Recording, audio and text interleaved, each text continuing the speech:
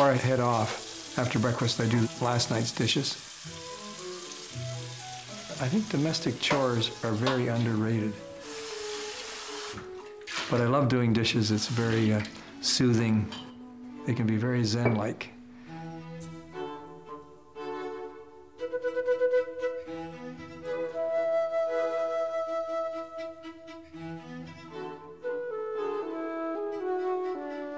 I think even the most jaded urbanite can be inspired by bits and glimpses of nature.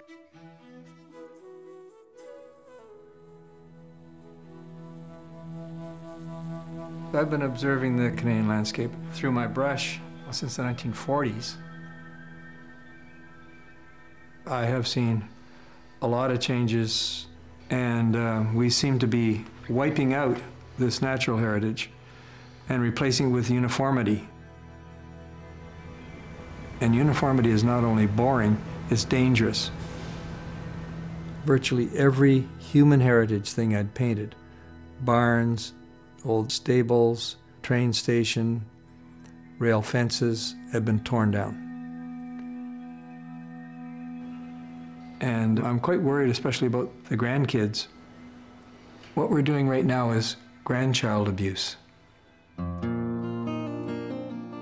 E.F. Schumacher, one of my great heroes who wrote Small is Beautiful, said, the real problems facing the planet are not economic or not technical, they're philosophical. There are all kinds of reports, there's endless journals and books on how to make the world a better place. But we have to want to in our hearts. And if we think a better future for our children and grandchildren, it will come. Everybody should speak up. Doctors, lawyers, Indian chiefs, chief executive officers.